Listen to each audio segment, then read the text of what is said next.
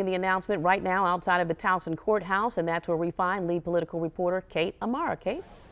Lisa, Kevin Kamenetz just finished speaking probably about 2 minutes ago. He was introduced by several people today who spoke to his character and to his commitment to education, which is obviously going to be a big talking point for him during this campaign for governor. He announced his official entrance into this very crowded field at 6:14 this morning with a tweet, and then 5 hours later followed it up with his first official campaign event here at the old courthouse in Towson. He is 59 years old. He walked out to the podium alongside his wife Jill and his 2 sons. He said, "I am going to be Maryland's education governor." And then, as we have seen him done over his time here as county executive, he ripped into our Republican governor, Larry Hogan, lumped Hogan and President Donald Trump together, talked about why what they are doing is bringing our state and our country in the wrong direction, and talked about what he, Kevin Kamenetz, will do to set things right. Here's a little bit of what he had to say.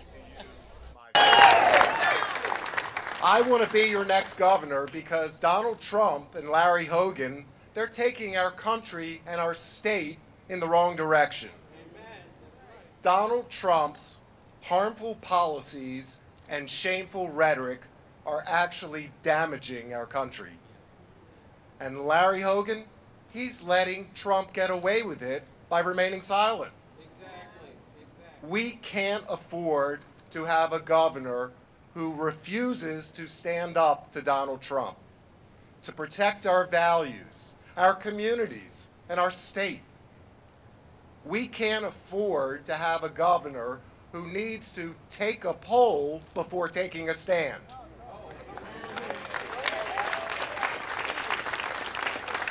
A governor who hedges his bets, a governor who plays both sides of the fence, a governor who can't articulate a long-term vision for this state.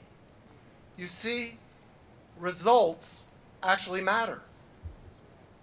A do-nothing approach, no matter how dressed up with clever slogans but empty policies, won't solve our challenges.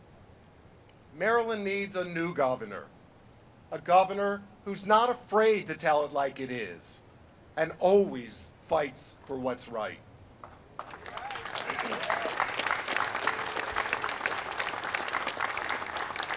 A governor who sweats the details and does the hard work to actually get things done.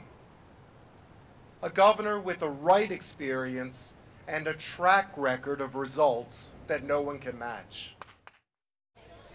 All right, you can expect the themes you just heard in that clip to be recurring themes throughout this Democratic primary race. The primary for governor for the Democrats and Republicans is set for June 26th. And then, of course, whoever wins that is hoping to unseat Republican Governor Larry Hogan in the general election set for November 6th of 2018. Reporting live from Towson this afternoon, I'm Kate Amara, WBAL-TV 11 News.